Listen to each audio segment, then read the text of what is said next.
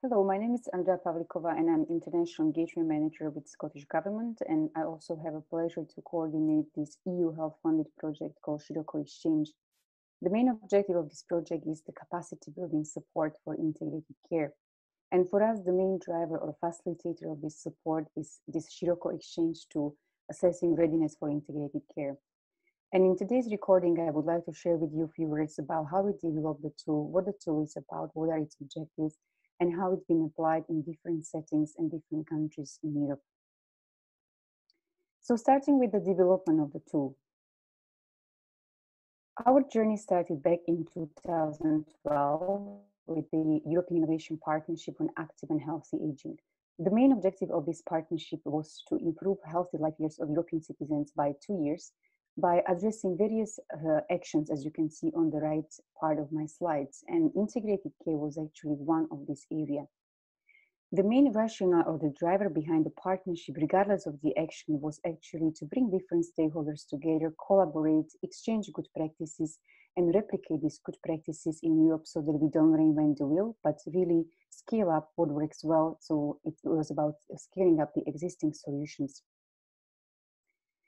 However, when you look specifically on integrated care, what we learn in this process is that integrated care is very much shaped locally. So we really need to understand the local conditions and the local context when we talk about scaling up and adoption of integrated care. We realize in that context that we are actually lacking some supportive tools and processes which help us to understand this local context. And that's how the whole work around the maturity model for integrated care started. We ran the interviews with 12 European regions and organizations in Europe, and they were qualitative interviews where we tried to find out what the regions are currently doing in implementation of integrated care, what are their key success factors and also challenges, and make sure that there is mutual learning about these success factors and challenges. And what we learned was that regardless of the healthcare system, geographic location, or integration agenda, there are some common building blocks for integrated care which you can find in all of these organizations. And we grouped them into these 12 dimensions of the maturity model. In the next stage, we then kind of like thought about how we can bring this conceptual model into some sort of like user-friendly tool, which would be really driven by the users, their priorities, their needs, and will be also validated too, so that it's reliable to which regions and organizations in Europe can use. And that's where we applied for some European funding. And as a result of these two runs or these two projects, we have developed this online self-assessment tool for integrated care. And I'll share with you a few words what the tool is about. So first of all, I would like to emphasize that this is the self-assessment tool. So the objective here is to capture stakeholders' perceptions on how they see the progress towards integrated care. And we then work with these perceptions to build some dialogues, exchange of learning, to bring all these stakeholders on the common ground when it comes to the future planning and improvement in integrated care. So we are not evaluating, we are not saying if the particular integrated care intervention is working well or not, but it's really all about stakeholders' perception. As I mentioned, it is an online tool, so everyone who is interested to use the tool can access the link above. It's also free to use. And as you can see, the tool consists of 12 dimensions, so we have captured the same structure as it was at the stage of the conceptual model. And when you enter the tool, you will see that each of these dimensions is defined further in terms of its objectives, but also the assessment scale. So this assessment scale gives the wide range of maturity one can achieve along each of the dimensions, ranging from 0 to 5. And when you do this assessment along each of these 12 dimensions, you will end up with this graphical visualization of your assessment, this spider diagram. And I will share with you a few words how we are actually using these maturity levels and why it's actually important to understand and capture this maturity. So first of all, this assessment process helps you to identify your strengths and weaknesses in integrated care. So these spider diagrams are actually very quick detection of your building blocks for integrated care. What works well, and both, on the other hand, needs further work in order for you to move towards the full integration. Secondly, the tool helps you to capture stakeholders' perception and experience, as I mentioned before. As you can imagine, integration of health and social care is about working across different settings in multidisciplinary teams. So each of these stakeholders participated in this process may have different perceptions on how we are currently progressing towards integrated care, but also what are the future steps. And as you can see on this slide, the tool helps you to visualize these differences. So we have used this example from Apulia local health care authorities, where you can see how diverse is the perceptions of general director and IT specialist.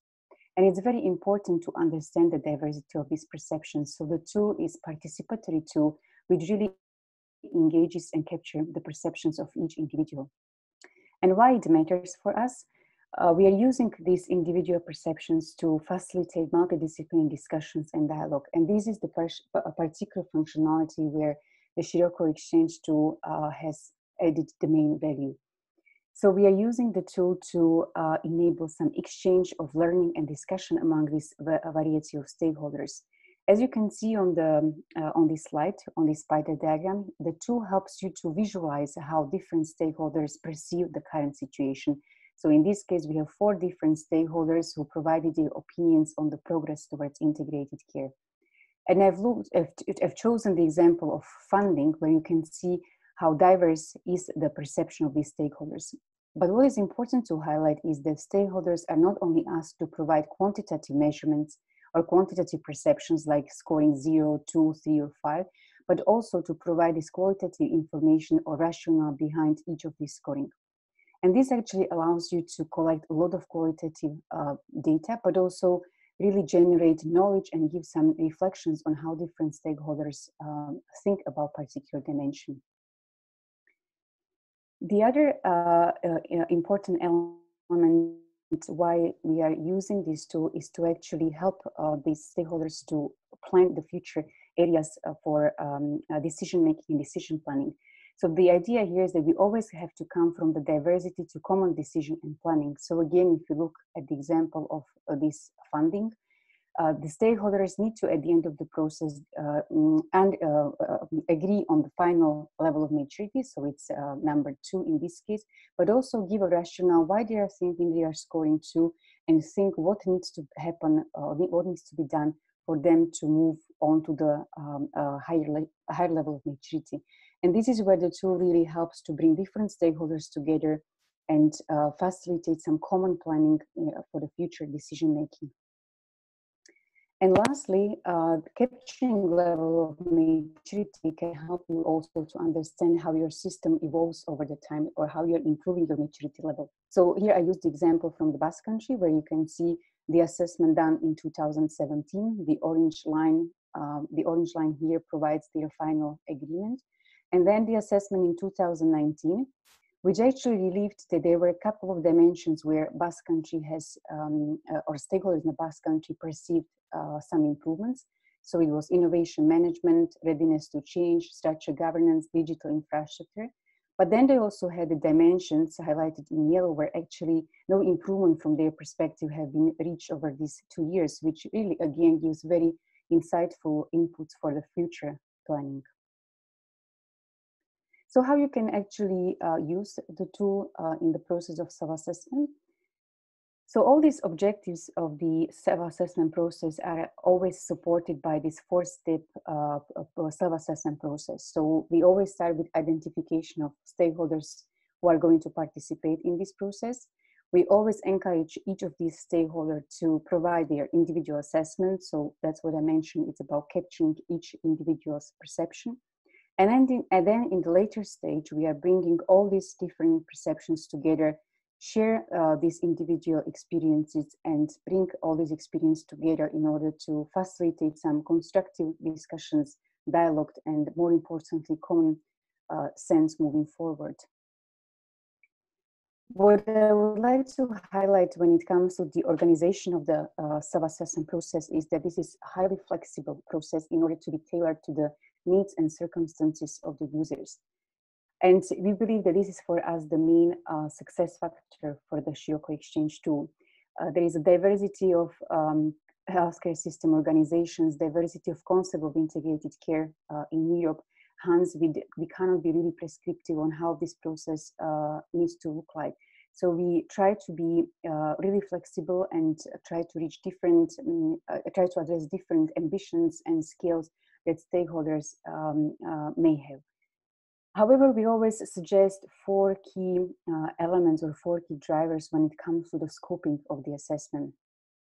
First of all, it's always important to agree what is the level of the assessment. So if we are going for the assessment, which is, let's say, at national level, regional level, or is it a managerial level, operation level, because this really helps the stakeholders who are doing the assessment to concentrate on the scope of the assessment. Secondly, as I mentioned already earlier, it's very important that stakeholders share the common understanding what they mean by integrated care, and they think about this common understanding through the assessment process. Thirdly, it's very important to identify what each user wants to achieve with the assessment process. If we are interested really just to see the perception of particular stakeholder group, or we are thinking more in terms of using the tool for some future planning, decision-making, and so on. And this is a very important element which links to the last point, which is about who you need to invite in the self-assessment process. So who are your local stakeholders? We are not, again, very prescriptive in terms of what's the size of the group, but we always encourage it is a multidisciplinary team. It is a team which represents people from different settings, from different positions in the organizations, because this really provides the richness of information and the richness of dialogue, and also, I would say, the richness of information for future planning. And here I just would like to illustrate some example of how this assessment was done at a different level. So here you can see the diversity of ambitions and diversity of objectives of this assessment. So for instance, at the national level, we've done the assessment with healthcare providers, where we really looked at the different size of these healthcare providers and what's their maturity. At the regional level, we looked at the maturity of particular healthcare organization, as it was in case of the Basque Country, or you can do it as part of the particular institution, or your, again, like in case of Lithuania, it was primary care providers specifically. And then we'll have also some experience at the local level, where you can do the assessment of particular healthcare authorities, or what was interesting in Slovenia, it was also just at the level of municipality. So again, regardless of the objectives or the scope, each of these localities, each of these countries follow the same process and use the same tool and methodology set up for this process. And here you can just see the wide range of the countries and regions that have experienced the tool, have used the tool in the real life settings. So again, just I think it's a good slide to illustrate the diversity of the healthcare systems that use the tool so far. And I would like to complete my presentation by sharing a few insights from the stakeholders who used the tool. So for us, capturing the experience of users is absolutely critical for the development of the tool. We always try to make sure that we listen to the user's needs and continue with the improvement and refinement of the tool as we go. And as you can see from this slide, one of the main added value of the tool was really this functionality of being facilitative and participatory tool, which facilitates constructive collaborations, enables dialogue, generate knowledge, and also promote some reflections on a particular system or good practice or intervention. So summarizing that, it kind of like really provides some insightful inputs to the future policy planning and decision making. And as I mentioned earlier, we have also seen and experienced that the tool can be used at a great diversity of organizations at various organizational and system levels, and with a wide group of stakeholders. What is interesting, what we've seen from the experience so far, is that the tool has been particularly successful at when the maturity assessment is done at a high organizational level. So there is a great interest to do this assessment at from a very strategic perspective at the level of managers and decision makers, which again helps to basically to determine these future areas of policy making So just this just basically emphasized that the tool really, can through the facilitation and participation can help us to drive this transformation towards integrated care. So thank you very much for your attention. You can find more about the project on SCIROCCO Exchange website, or you can contact us directly or follow us on social media. Thank you.